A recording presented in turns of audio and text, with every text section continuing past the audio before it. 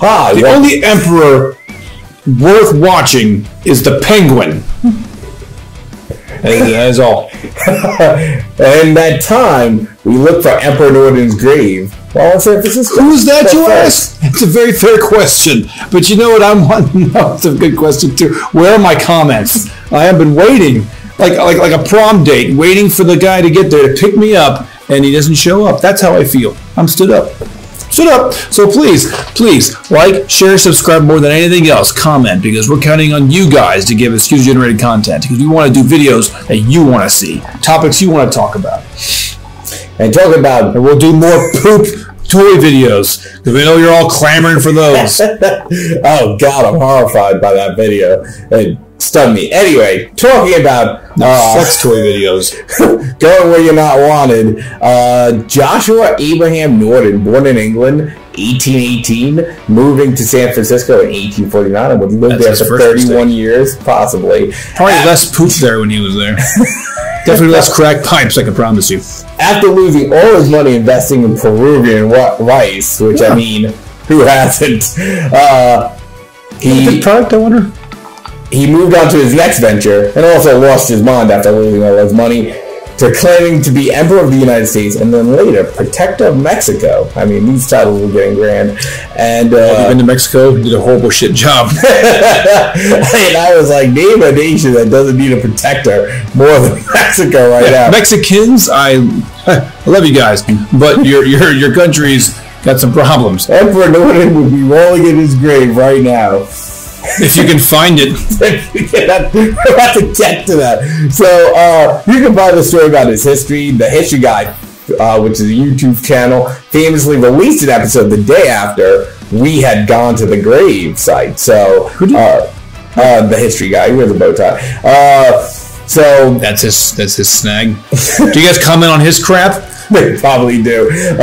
So, a little minimum info on Norton. I mean, you can look into things. He's had a positive effect even to this day. They're talking about renaming a bridge after Emperor Norton. Remember to have toll money when you go through those bridges. Let's tear down Abraham Lincoln, but Emperor Norton. What I like about it is we tend to stereotype crazy people. But this is a man who lived the way he wanted to live. He lived well by all accounts. And by his own rules.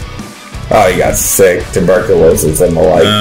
And may we all be so lucky. So just to die of tuberculosis. Yeah.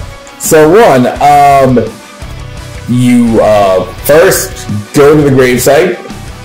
It's a nice thing. It looks pretty cool. It's kind of reminds me of like a Disney entrance. Yeah, not because of his grave. I know how many look.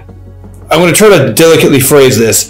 This was like the grave you would expect to come across if, like, the Mongols had actually made it all the way into China proper. Because there was lots of, like, ornate, giant mausoleums for people of Chinese descent, I would say, or Korean descent. And this guy's grave looks like someone just threw 4 bricks out there next to a tree. Yeah, this isn't San Francisco proper. This is, I mean, it technically is, but it's kind of like on the outskirts. But you can obviously tell by how this is being talked about whose idea it was to go visit this thing. This wasn't the first one. His idea. 2. I thought it was Edward Norton. I didn't know I thought he was alive. This is the original American History X, okay? 2, just let them know what you're doing. They're very friendly, and they give you a map. They do. It says you're here, and the map, the grave is here. And that leads me to 3. This map isn't great at all. Look, if you're going to give someone a map at a damn cemetery, if the map is basically a bunch of, like, graves... Like, oh, and then it's going to be by the tree next to the grave. Well, no shit. That's what they said, yeah. Holy God. There's trees and graves all over the place. and he doesn't even a big tree. And I'm going to say this, and it's like you pass by the same, Korean name 15 times because I guess these are big families, right? You pass by one dong and one fong, and you pass by another one. You're like, I think I just passed this guy. But it's not. Next thing you know, you're just lost. There's a tree. There's a tree. There's a grave. There's a grave. And this guy, stupid, wasted most of my day there. It might take you a minute if you are able to. It's not flat either. It's hills. You're going all over the damn place. It's Jurassic Park. You're not going to walk right to it. Yeah, the road is kind of tight too, so park at your own peril. Really, walk on the road at your own peril. They're just driving like maniacs, trying to add you to the population of that gravesite. So the map isn't great, but the best you can expect for grave. Michael J. Fox would draw a better map, freehand. And I'm going to include this in 3. No one will help you.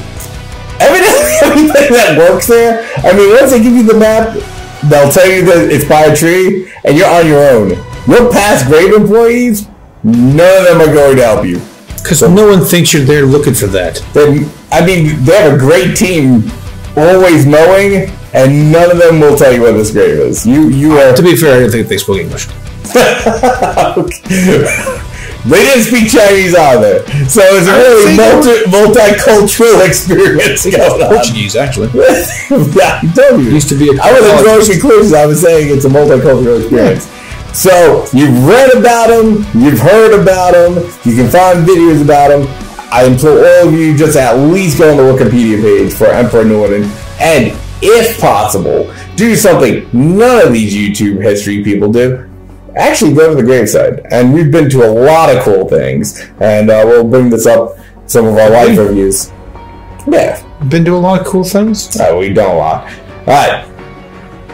That's it. No points to be made here. It was a horrible time. I didn't enjoy myself. I was tired. I was hungry. And the grave was less than amazing. Well taken care of. The things all around it. Alright. Point made.